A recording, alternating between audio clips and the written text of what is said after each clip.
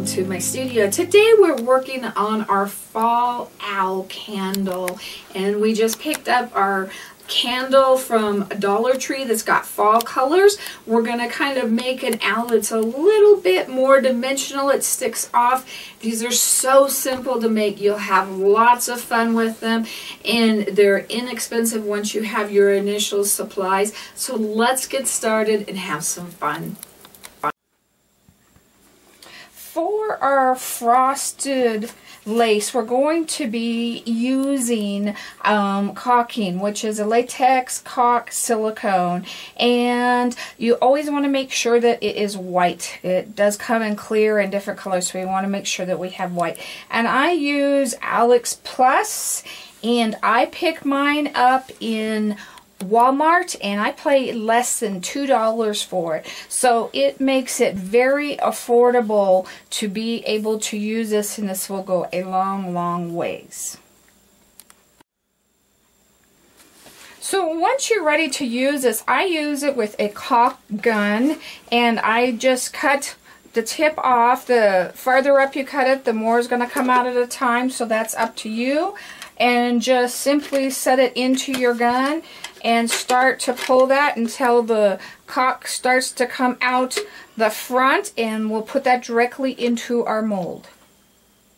So I did the owls, and this is one of our molds, and we've got 3 different owls, and we've got some trees or some feathers. You could use these two either way. So what we're going to do is we're going to go ahead and put our caulking on. It doesn't take that much. And then I'm going to take my scraper, and the molds and the scrapers are both found at miriamjoy.com.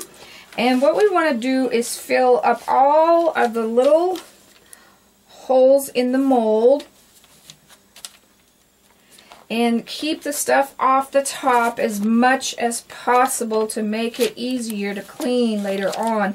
And you can see how little that actually is using, but I want to show you I've got spaces here, here, and here that I still need to fill up. And I'm using something to do it on. And if you don't, you do it on a table or something, make sure you wipe it off right afterwards. You can add coloring to this, but you want to do it before you put it in, because it's kind of, the caulking is sealed afterwards.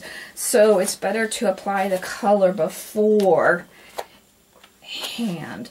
And this is going to take us right up to that very last one, and we want to get this off as much as possible, but you don't want to pick up or scrape any of the other that you already have on.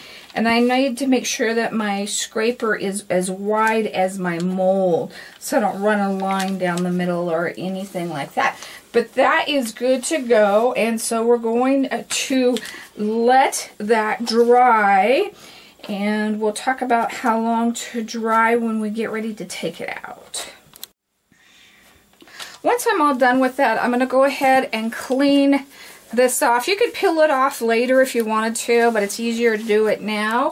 And then to put your caulking away, I just simply take a plastic baggie. You could use saran wrap, anything you wanted to seal it, and I just put a rubber band around it till it's airtight. I've literally had one over a year, and it was still good. And then I just stored it just like that. So that's up to you what you want to put on it, but then you can save it for your next project. So while that's drying, I'm going to remove this with my heat gun or my embossing gun, heat tool. I'm just going to heat it up enough that we can get this off. I found these really cute candles at Dollar Tree, but they have them in a lot of different places, but I really like for the fall the kind of yellow to orange, but that should be something kind of seasonal, so you should be able to find that. And then if you need to clean it off a little bit more, you can do that with like your Goo Gone or whatever method you have to go ahead and completely remove all the sticky stuff off. And then I would clean it with alcohol just to make sure we've got that nice and clean. I usually let these dry overnight, and you can kind of tell when they're dry because they'll pop up really easy and nothing will be sticking to the bottom. So that's kind of how you can tell they dry. It's going to depend on your weather. It's going to depend on how warm it is and everything else, on how fast, because I know I'll get questions on that. So just when it kind of reaches that stage. And I've tried to hurry this along, like putting it in a low temp oven and stuff, and it just hasn't worked well for me. So, but now that we've done that, we're going to remove all of this extra stuff on here. And think about it kind of like clearing a stained glass window so you can see through it. All of these little guys in here, where if there's a part that's still there, you're going to have kind of gunk in there, and it won't be nice and crisp. So that's what we're trying to get rid of, is all of those little pieces like that, so that it is nice and clean. And if you happen to take it out, you can still stick it back in. And what I do is I just take a little bit of water and I just dip my finger the smallest amount I can, and I rub to make this all clean.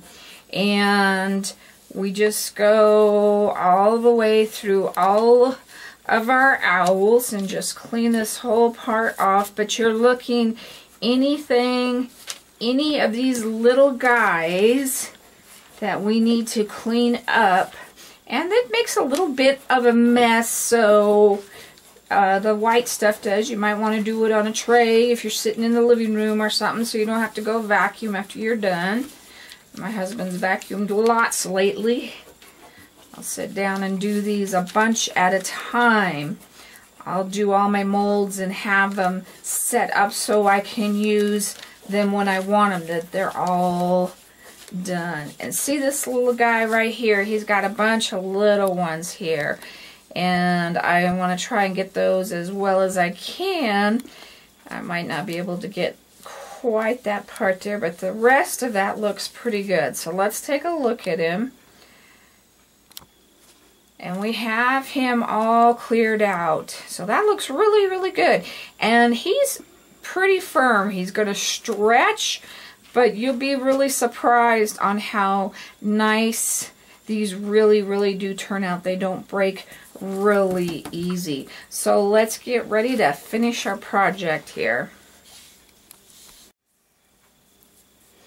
Okay, now that we've got our owls all done, I'm going to take him outside and I'm going to spray him. For this one, I'm going to use some Loctite spray adhesive. You might want to try some different kinds and see which ones you like best. There is a front and a back to these. The part that was down into the mold is smoother, so we want to spray on the back part.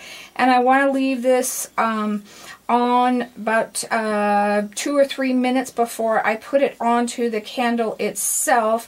And so I'm going to take this outside and I am going to spray it, because you want to do it in a well ventilated area, and I'm going to do it a little bit farther away, and I want to make sure that I get everything pretty good and well coated on our little owl so he'll stick nice and well to our candle. While we're still waiting for that to dry, I'm going to go ahead and put my raffia on. You could use whatever you wanted. I took about 3 strands. You could use ribbon if you wanted, or whatever you think you would really like. And I'm putting this on so I know where to set my owl. Otherwise it might kind of cover it up a little bit, and we want to make sure that we can see him all the way. So get this bow tied right here so it's nice. You don't want it too big for the size of your candle. And then I'm just going to trim unevenly. I don't want them all one length. If you want them shorter than that, go ahead and take them shorter than that. And I'm going to put my owl on now. And he should be sticky everywhere. Careful not to touch him like the top to the bottom or anything like that, because he will stick on himself. We want to make sure that we have him nice and even here. And that looks pretty good to me, so I'm going to go ahead and press him on. Another thing I have done, I've got the bow on, so it'd be a little bit harder, but is I've taken this and rolled it to make sure that it was on nice and good. So once we've got him all on, we can go ahead and start to put on some of our accessories. And I like the little berry picks, and you can usually find them anytime in the fall. Sometimes you have to find them in garlands, or sometimes they're by themselves. And I'm just going to twist this kind of up so that it's not too far. And I'm doing 2 of them, but I want to make sure that when I put them on, I'm going to do 3 so that they're odd, so that it looks a little bit more pleasing to the eye. And one more here.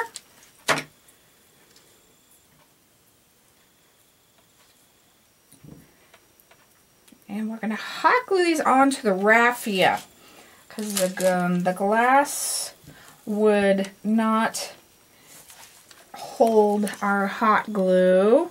So we're just going to glue these on, and we kind of want to tuck them in, but we're going to have a couple of layers, so don't worry about it too much. If you need to pull them out a little bit or move them around, go ahead and do that. There's no right or wrong. If you decided you'd rather have them even on both sides, then do them even on both sides. This is yours. Make it yours.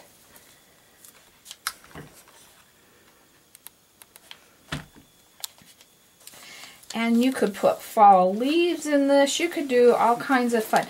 Another thing that I thought would really be cute, instead of the little tiny pine cones that I have, is some acorns. So most of you have acorns available that you can use. But I'm going to use little tiny pine cones on these. And put that together right there. Try to keep that out of your owl as much as possible. You probably could be using this on low temp instead of high temp. Low temp just doesn't give you quite as much working time as the high temp does. That's just about all, but it usually doesn't burn you if you get your fingers into it. So isn't that really cute and simple? Now the last thing that I'm going to do is I'm going to glue some little tiny flat stones on. You can find little tiny guys like this in your scrapbook section at the store, because that's usually what they are. They're flat on one side. And I'm going to go ahead and put these on with E6000. If these had been any bigger, I would have done this before we put the spray adhesive on, because they would slide or run, and let those dry probably overnight, or at least for a couple of hours. But since these are so little, I don't think they're going to go very far on me. And I just really think this makes the whole owl pop. I just like the look with the eyes. And on my other one, I took my permanent marker and just dotted an eye. And these I don't think I'm going to, because these are a little bit smaller. And I'll show you what I mean here. We dotted a little eye, but these are smaller. But there's all things you can do with them. Just have fun with them and make them your own. And you could sit down and do a bunch of these if you had to have some party favors or game favors during this time of season. So I hope you enjoy. Thank you so much for joining me today. Come on over to miriamjoy.com and get your owl. It's under the frosted lace molds, which this is my favorite one to use. I'm going to use it in lots of different projects. You also can use it to make cards with as well. So think outside the box and see what you can do with it. I'd love to see your examples. You can always email me at art@miriamjoy.com. Thank you. God bless.